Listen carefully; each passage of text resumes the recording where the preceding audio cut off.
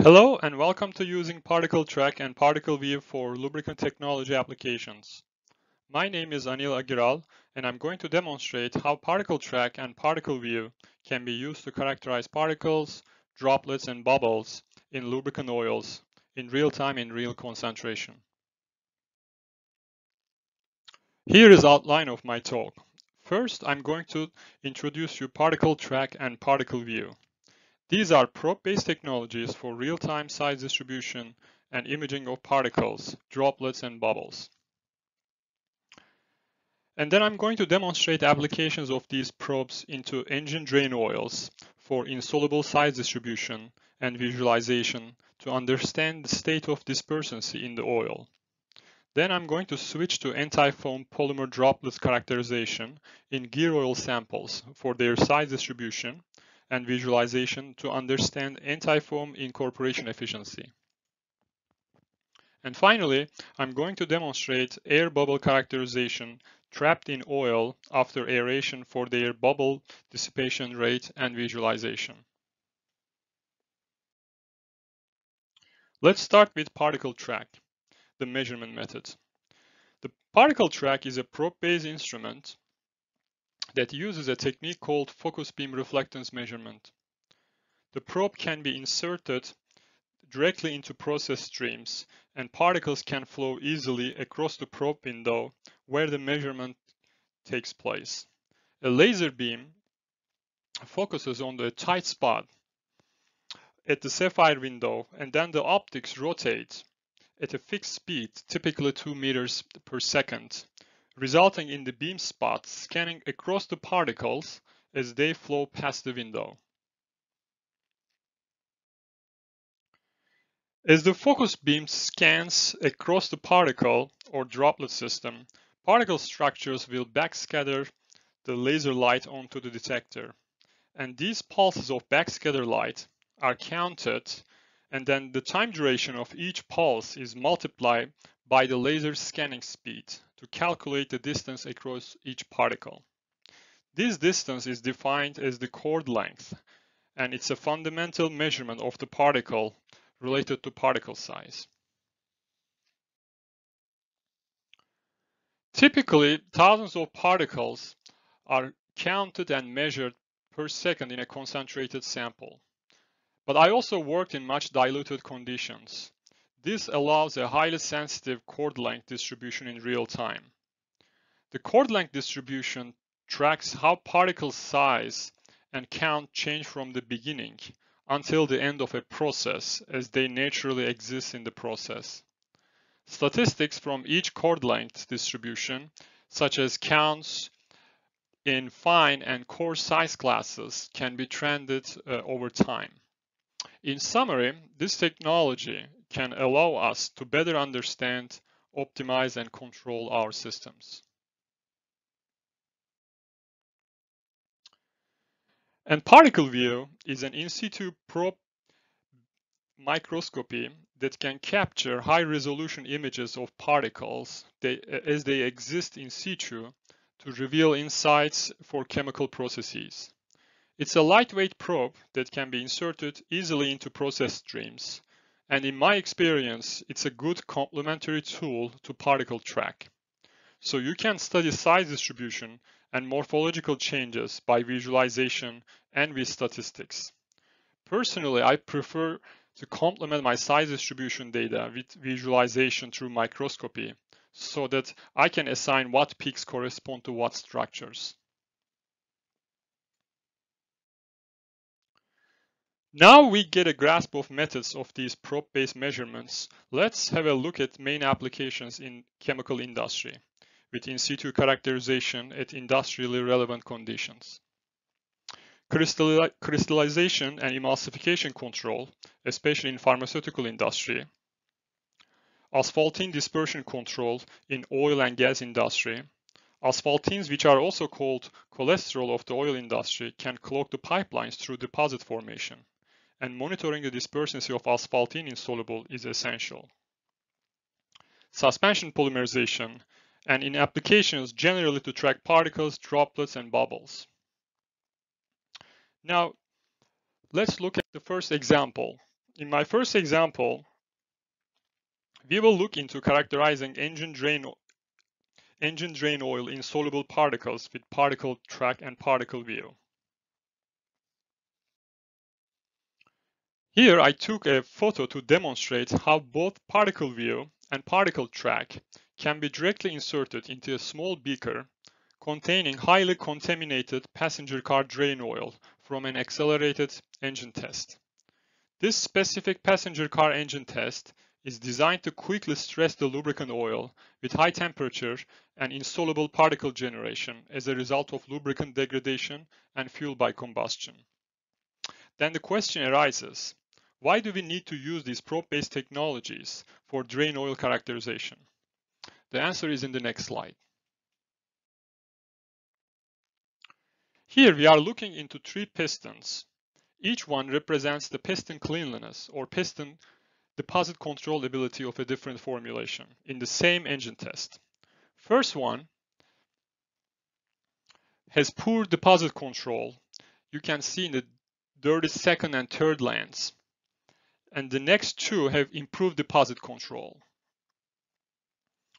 So controlling the formation of these particles through antioxidants and base oil, and once the particles are formed, dispersing and stabilizing them through detergents and dispersants are essential to control deposit formation.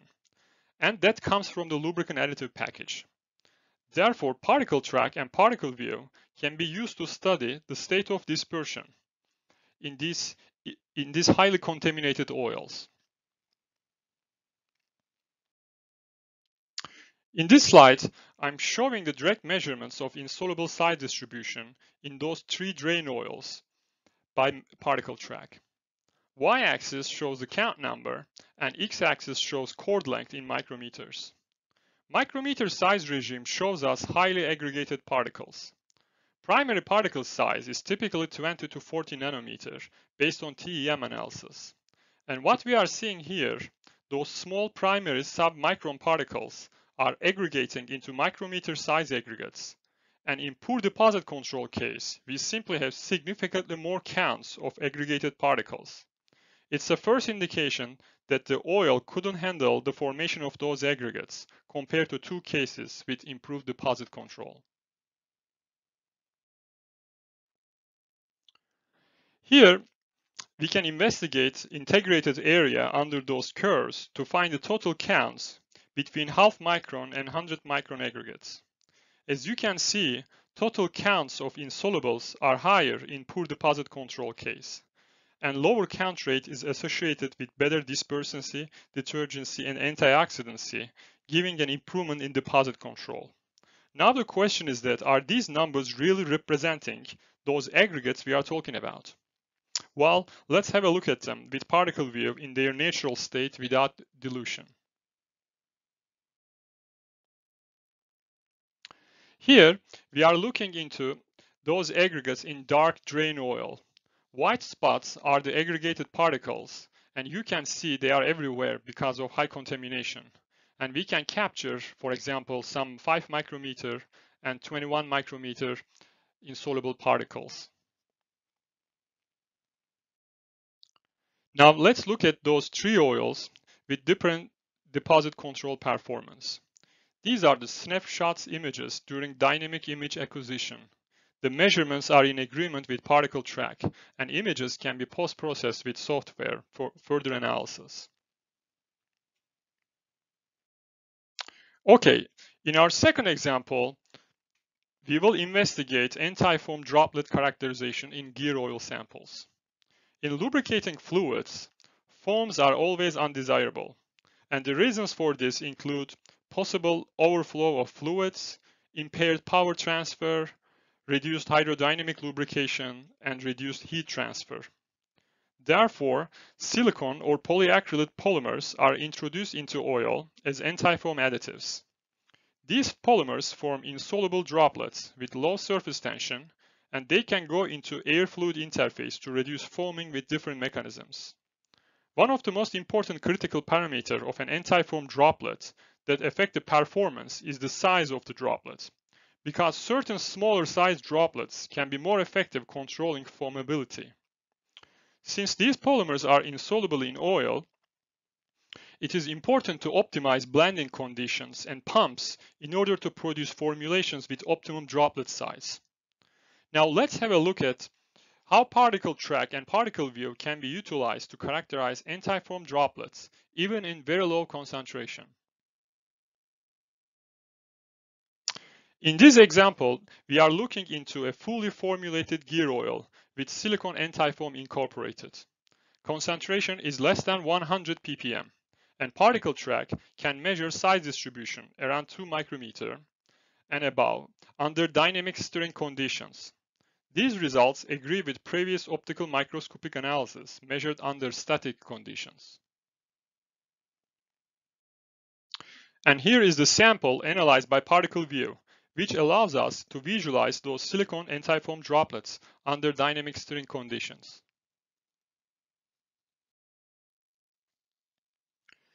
In this example, we are looking into another class of antifoam polymeric droplets, polyacrylates. It is typically much more difficult to detect polyacrylates in oil due to lower refractive index difference between oil and polymer and due to low concentration. But we were able to measure size distribution of 65 ppm of polyacrylate antifoam droplets. We also introduced more polyacrylate under dynamic conditions, and you can see the immediate increase in the count number. We can also plot count number as a function of time, and ParticleTrack can detect count time trend during dynamic blending conditions. And finally, ParticleView can visualize even these polyacrylate antifoam droplets. In the last example, we will investigate how ParticleTrack and ParticleView can be utilized to characterize air bubbles in a contaminated oil with particles. Why is it important to characterize air bubbles in oil?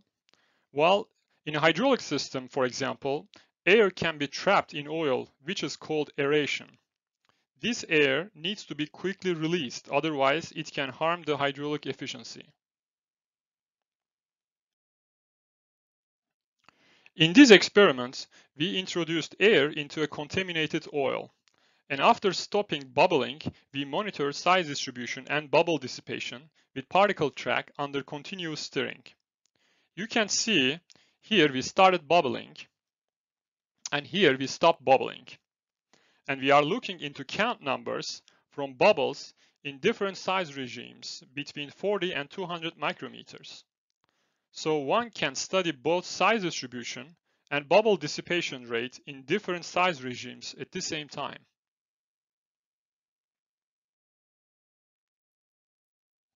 Moreover, when we look into size distribution between half and 1000 micrometers, we observe two different size regimes. In highly contaminated oil, we can see drain insoluble particles around 10 to 20 micrometer and bubbles around 100 micrometer in different times. Therefore, in this example, ParticleTrack was able to differentiate particles and bubbles separately.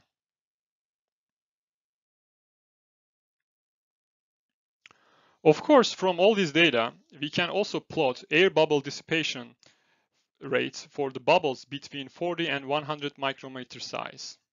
ParticleTrack showed a linear dissipation of air bubbles.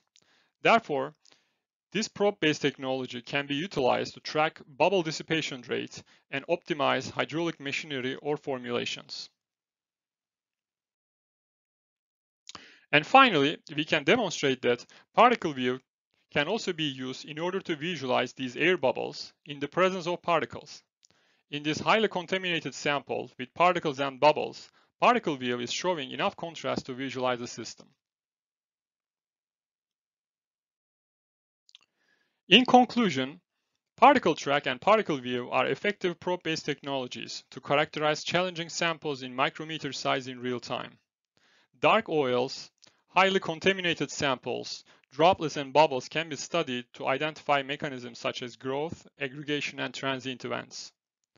Studying dispersion of particles, insoluble polymer droplets, and bubbles in opaque or contaminated systems open new opportunities for formulating lubricants and cost savings.